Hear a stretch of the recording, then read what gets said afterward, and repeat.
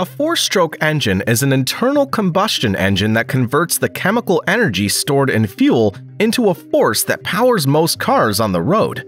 This engine undergoes 4 steps, also known as 4 strokes, to convert fuel into turning the car's wheels. Essentially, it burns fuel inside the engine, generating hot gases.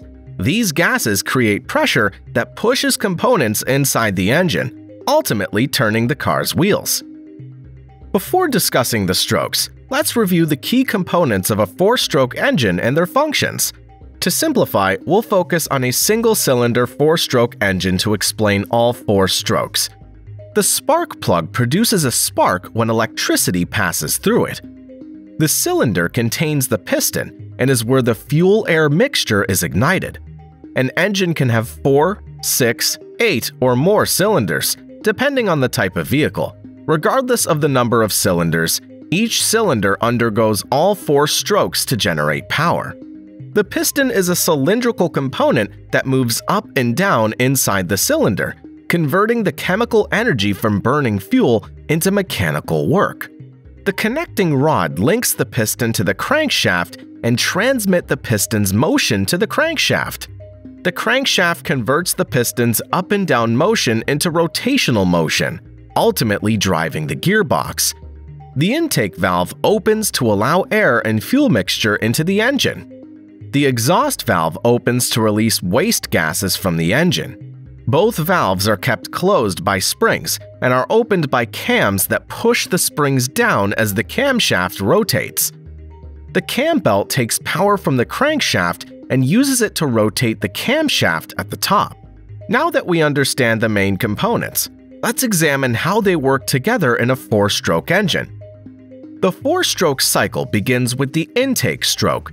The cylinder is a hollow tube with a piston that moves up and down inside it. During this stroke, the piston starts at the top of the cylinder and pulls down by the crankshaft. Simultaneously, the rotating cam opens the intake valve, allowing a mixture of fuel and air to be drawn into the cylinder as if the engine's taking a deep breath. Before entering the cylinder, the carburetor mixes the right amount of fuel with air. The engine won't run efficiently if the mixture has too much or too little fuel. The piston's downward movement increases the cylinder's volume, causing the pressure inside to drop slightly below the atmospheric level, which helps draw the mixture in. This mixture is critical because it will soon be ignited to create the power needed to drive the vehicle. As the piston reaches the bottom of the cylinder, the intake valve closes, trapping the fuel-air mixture inside. After the intake stroke comes the compression stroke. At this stage, the rotating crankshaft forces the piston up the cylinder, compressing the fuel and air mixture into a smaller space at the top of the cylinder.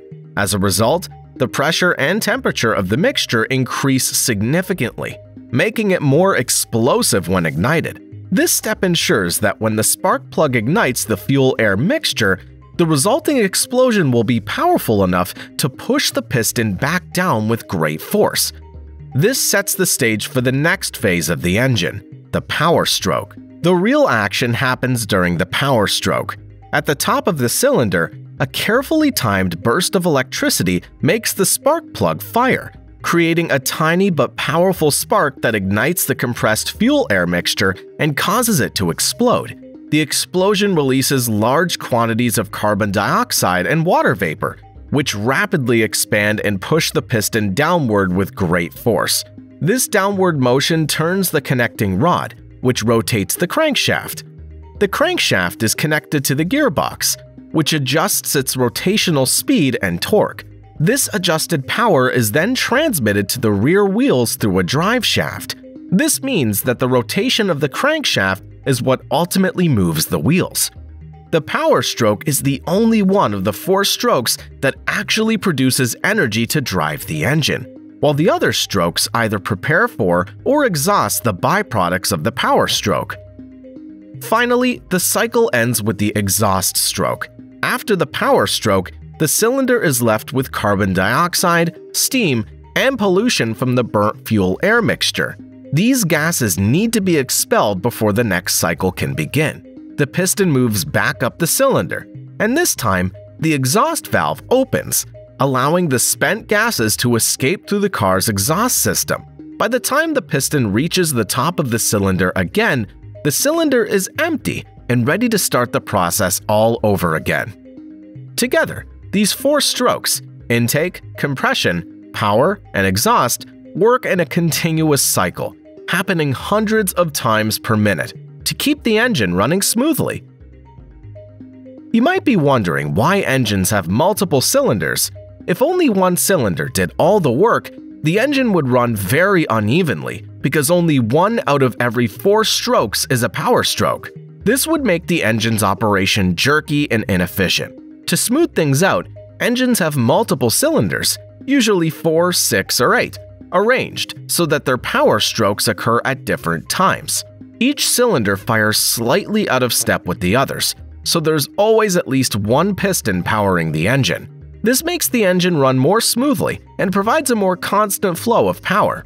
Another reason for multiple cylinders is that an engine generates a lot of heat, especially during the power stroke. If an engine had only one big cylinder, it would get too hot, and the fuel might ignite too early, potentially causing damage to the engine. That's why the engine's total volume is divided into smaller cylinders.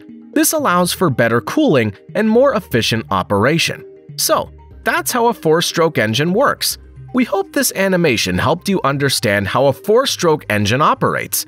Don't forget to like, share, and subscribe for more educational content. Thank you for watching.